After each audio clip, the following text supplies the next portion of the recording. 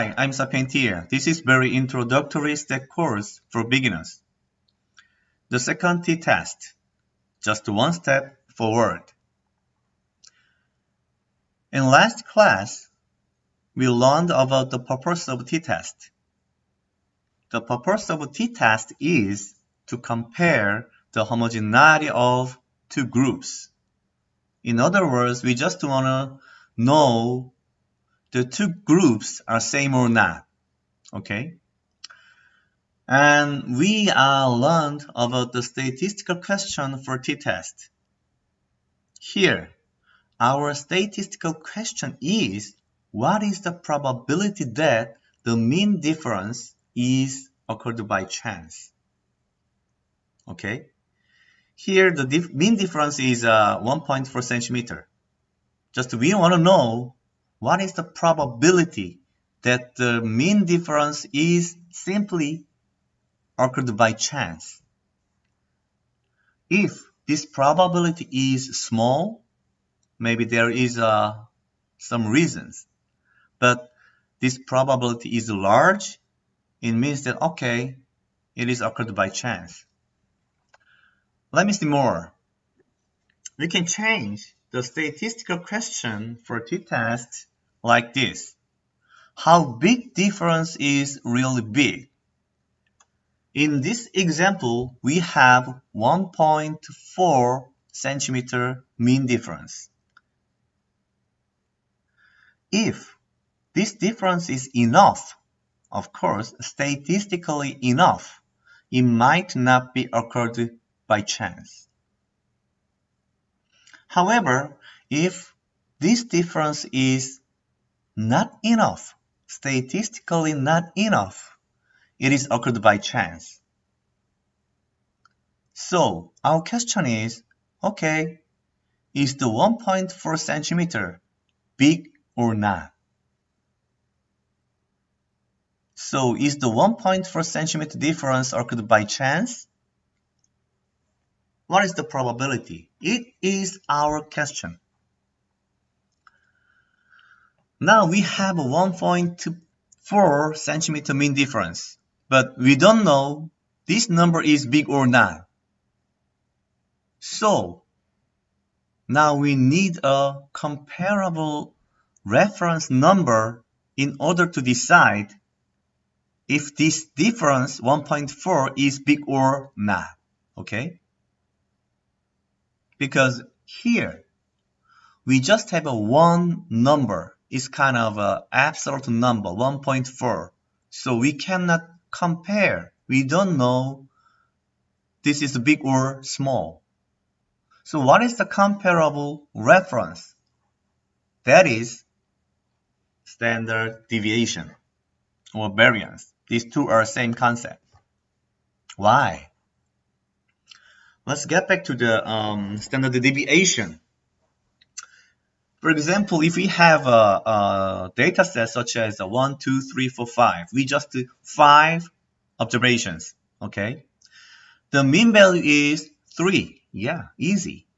And the variance is calculated as like this, okay? And then the number is 2.5.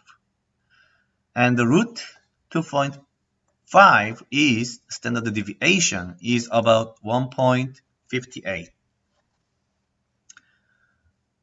Okay, here we must know the meaning of the standard deviation. What is the meaning of the standard deviation? Here, our data is averagely spread about 1.5 from mean value, 3. So, from 3, extract and add 1.58, it ranged from 1.42 to 4.58. But here we must know another meaning of the standard deviation. Okay, we know the concept of the standard deviation. It means our data is spreaded about 1.58 from the mean value 3. But what is the meaning of the standard deviation?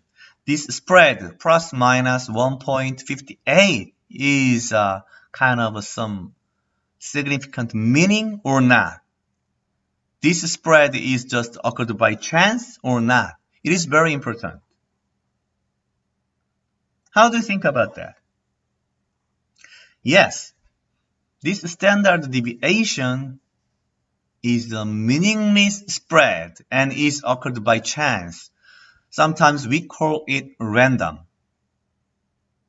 So our data is randomly spread about plus minus 1.58 from the mean value 3. Okay, let's get back to the 1.4 difference, mean difference. How do you think about that? How can we use this reference number, standard deviation, for our decision making? The mean difference 1.4 is the average distance between two groups, right? Yeah. As you can see here, the mean value is like this, and the difference 1.4 means the average distance between two groups. This is a kind of a distance concept, right? So let's think about two numbers. The mean distance between A and B is 1.4, and average spreading distance is standard deviation 1.58. These two concepts, mean difference and the standard deviations, are distance. Okay, so we can compare these two numbers for our decision making. Consequently, if this 1.4 is sufficiently smaller than standard deviation, we could decide this 1.4 difference has no significant meaning, because the standard deviation is just random spreading. It means that the mean difference 1.4 is smaller than the random spreading. Thus, we should decide this difference 1.4 has no significant meaning here statistically. However, if this 1.4 is sufficiently larger than standard deviation, we could decide this 1.4 difference has significant meaning, of course, statistically. So the question is how we could decide whether the mean difference is sufficiently smaller or larger than standard deviation. Okay, summary. As I said, the mean difference is sufficiently smaller than standard deviation. It means that this difference is occurred just by chance.